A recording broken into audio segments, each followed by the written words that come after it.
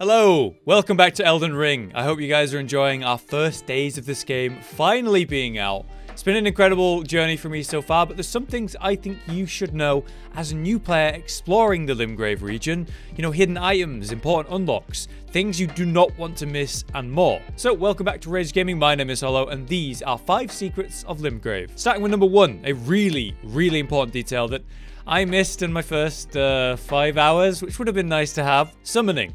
You see, it does not work how it worked in the network test. You can't casually buy the wolves from the merchant in the first church. However, it is pretty straightforward when you know what to do. That church I mentioned is actually called the Church of Ella, and it's an important location for multiple reasons. Yes, you have your first merchant who sells the crafting kit, and yes, you have the anvil for upgrading, but also you have the summoning unlock. Once you've progressed far enough to have your horse Torrent by your side, you can at this point immediately return to the church to meet Renna. Renna is a mysterious witch character who is particularly kind to you if you answer her truthfully. She'll give you the summoning bell and even the wolves, which we had to buy from the merchant here in the network test. Summons are pretty insane in Elden Ring, much better than we've ever had them in the previous games, so you definitely want to be using them. We can even upgrade them. So yeah, having them in boss fights or when you're facing a lot of enemies is pretty clutch. We're going to follow up with a video all about summons and the finer details of it, as well as 5 awesome summons that you want to consider and where to get them soon. For now though, go unlock summoning because it's kind of important. Number 2. Here's a personal one for me. Torches. Oh my god, the amount of players that just do not make use of them is insane. My whole world changed back in Bloodborne when I finally put one in my offhand and started slapping enemies who are weak to fire. It's super effective. They weigh very little, and hey, they also work as a torch, you know, revealing a dark area that would otherwise be extremely hard to progress in, like a dark cave. But they're even better in Elden Ring. No longer are we doing a little lame swipe for some bursts of fire damage. Now we can do a sort of torch-style Ash of War. It has you breathing out fire like a flamethrower, casting it right and left for only a little MP. It works as a short-range burst of fire, which is solid, but it lights the floor on fire, which will also burn enemies if they walk into it. So trust me on this, the amount of enemies that are weak to fire in Souls generally, and of course Elden Ring, is staggering. So if you know Pyromancer, get yourself a torch. Plus, if there's any red barrels around, you can blow them up from safety using the fire breath, and that can catch out ambushes or clear a path. The steel wire torch can be found down south at Castle Morn. Simply head southeast from the first step to get the main road and cross the bridge that leads to this area. We then follow the main road all the way down to the castle, which is guarded by a giant archer. He's actually not that bad, you just aim for his glowing parts or just run past him and enter the castle. The torch is actually hidden away up top. So we head up there by progressing through the mound of bodies and up past these beastmen. Up to the right, we have an entrance that we'll quickly pass through. There's nothing really going on here. And then climb the ladder on the outside on the left. Don't worry about what these guys were doing to that poor soldier. Up top, there's a fight between the servants and the knights. We can just ignore this and head around to the left, which has an item on the ground.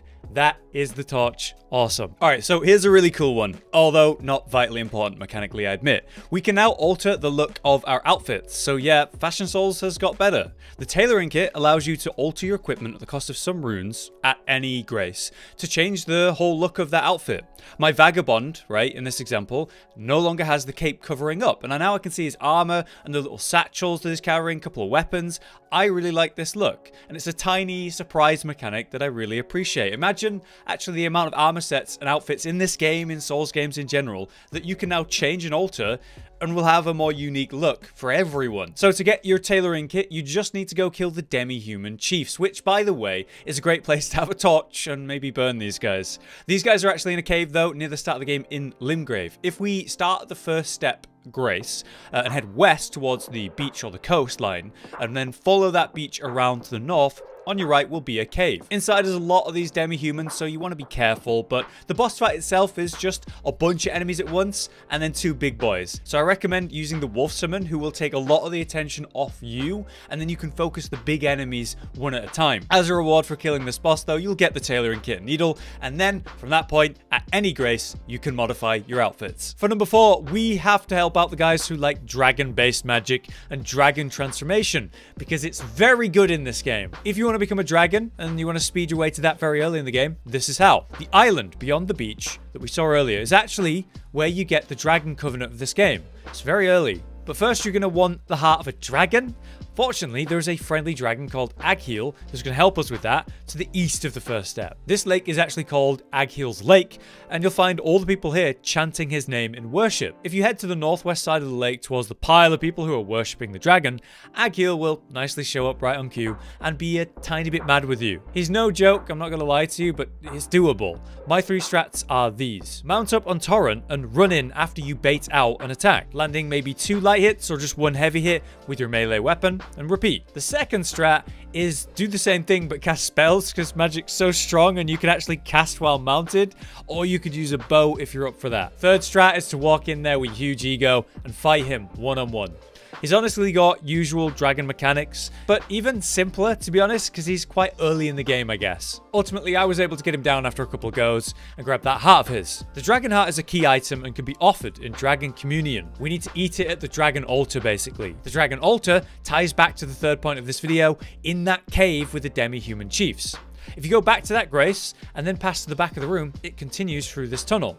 That tunnel leads up and up and up, and it comes out on that island that we could see from the beach. Here, if we head up to the ruins, we also have a shrine, and that's where we can offer the heart to the statue for various options. To start, it's just these 3: Dragonfire, Dragonclaw, and Dragon Maw. They require Faith and Arcane to use, but there are also Glintstone dragons, so perhaps there'll be int-based spells later. All the same, right now, it is 1 heart per spell, but later in the game, you can have other chances to get more hearts. Alright, finally, for number 5, I'm being cheeky and I'm giving you 3 in 1. 1 for a strong staff for you spellcasters, 1 for a huge sword-loving strength build, and 1 for thrusting dex builds. First up, we have the Greatsword. You can get an insane Greatsword called the Grafted Blade Greatsword very early on. It does require 40 strength to use in 1 hand, but just 27 to use in 2 hand. The Ash of War gives you a buff which increases your health and stamina and poise during it, so it's very good. You just need to head down to Castle Morn like we did for the torch, but instead we need to drop down around the back. To do so, we head up to the courtyard as before,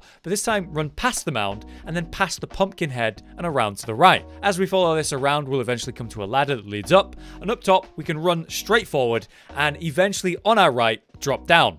Here we'll find a grace. Now we just need to head down and down and down until we eventually see the boss area, which is a beach with jellyfish. Before you go down there, we can turn around to the left and activate the grace. But to get the Greatsword, we have to go over there and kill that boss. And the reward is actually the sword. I have a full video on the sword and a bunch of tips for colossal sword usage if you want to check that out. Second then is the staff for spellcasters. This one's straightforward. If we start the grace that we unlocked on the way to Morn Castle, this is the Bridge of Sacrifice Grace, it's a wonderful name, and then head west along the cliff edge, we'll come to the demi-human forest ruins. There is a pack of demi-humans here and a big boy spellcaster.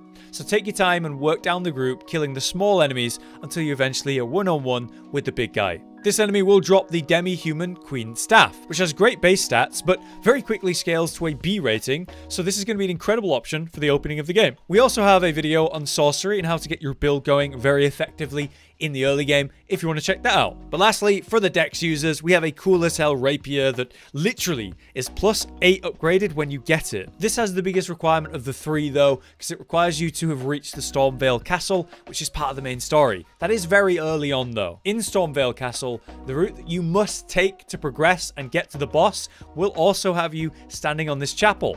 If we drop down into it, we meet this fine fellow with the lovely hat. Rogier is a sorcerer who asks you to defeat the main boss of this area. After you kill that boss, which I'm not going to show for spoilers right now, you would head back to the round table to go speak to him. He's on the balcony. You find him waiting for you to reward you with his own sword, which is a bit bittersweet because he's dying and that's why he wants you to have it. This C-scaling rapier not only looks cool as hell, but again, starts at a +8 and even has the Glint Blade Phalanx Ash of War, which is a very solid Ash of War to have. So there you go, 3 weapons for 3 builds very early on. But that is it. Those are my 5 secrets, or more really, of Limgrave to use in your early gameplay of Elden Ring. I hope this helped you in some way, whatever build you end up going. And if this video was useful, please drop a like so I can make more videos like this one. And if you have any more tips yourself, drop it in the comments. Until next time then, I've been Hollow, you've been you. Thanks for watching. Josh, Cotton, and Hollow with the videos, dropping the humor like a hammer on your tippy toes, bringing entertainment on a daily arrangement to take our insanity and turn it into entertainment. Yes, I said entertainment twice,